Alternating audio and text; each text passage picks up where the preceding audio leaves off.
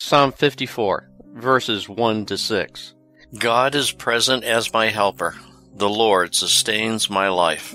O God, by your name save me. By your strength defend my cause. O God, hear my prayer. Listen to the words of my mouth. The strangers have risen against me. The ruthless seek my life. They do not keep God before them. God is present as my helper. The Lord sustains my life. Turn back the evil upon my foes. In your faithfulness destroy them. Then I will offer you a generous sacrifice and praise your gracious name, Lord. David wrote this psalm at a time when he was betrayed by King Saul and the Zephims. Zeph was an area located in the region of Judah.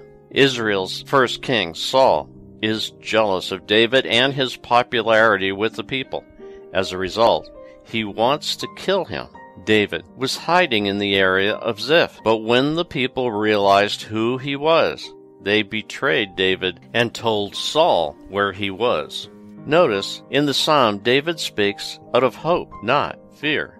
David begins this psalm by asking God to save him from his enemies.